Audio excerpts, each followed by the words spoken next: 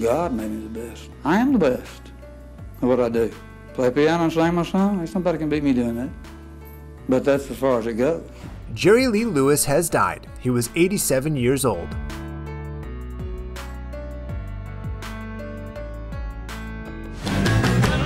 Gracious, great balls of fire. The rock and roll singer's publicist confirmed the news to ET, revealing the icon died at his home in Memphis, Tennessee. A cause of death has not yet been released, but recent reports claim Jerry suffered multiple health issues in his later years.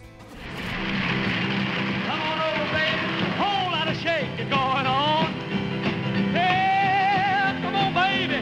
Baby, you can't go wrong. Jerry was best known for a whole lot of shaking going on, his first track released in 1957. Like John Lennon said, a whole lot of shaking going on was the most perfect rock and roll record that's ever been done. Shake, honey, shake. Shake, baby. Shake, baby. Shake. Big bacon. Whole lot of shake going on. And you've definitely heard his other big hit, Great Balls of Fire.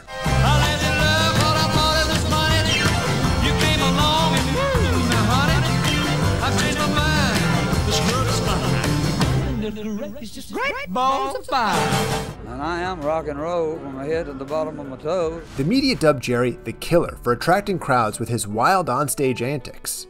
Anybody that don't like rock and roll had to be a fool or a nincompoop or something. I mean, that's the best music in the world. It's happy music. Jerry is survived by his wife Judith, as well as his sister, children, and many grandchildren. In lieu of flowers, the family asks that donations be made in Jerry's honor to the Arthritis Foundation or Music Cares. God's been real good to me. I've been very, very successful. I've worked hard at what I do. I do my shows. I work real hard for my fans. I love recording records and, you know, and working.